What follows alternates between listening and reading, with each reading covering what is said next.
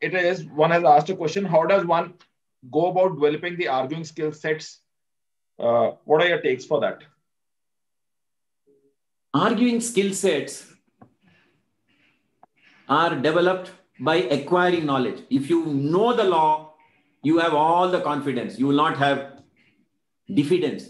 Moment you have diffidence, you will not be able to argue well. If you have confidence, you will be able to argue well. That confidence comes from the knowledge of law. If you know the law in its entirety, the factual matrix, you will have the bravado to argue before any judge.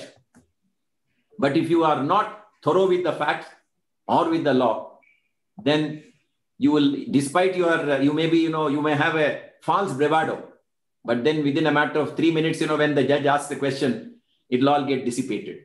So know the law, know the facts, read well. Even at this age, even if I have read the brief 100 times, if the matter comes up tomorrow, I will at least brush up my memory by looking at my notes, looking at some of the pages the previous day. That is what you must do. You must never take things for granted. You must always remember that memory always fades. Of course, youngsters will have a better memory. There are some lawyers, who have fantastic memory.